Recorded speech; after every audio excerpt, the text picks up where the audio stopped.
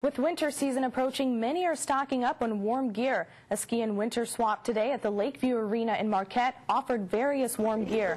More than 400 people attended and found deals on winter equipment like boots, skis, helmets, and snowboards.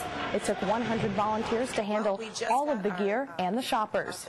Status, and now we are into doing some fundraising for our junior racing team, which is really important because we put on 7 races during the year, and it's all volunteer. It's an annual event put on by the Marquette Mountain Racing Team.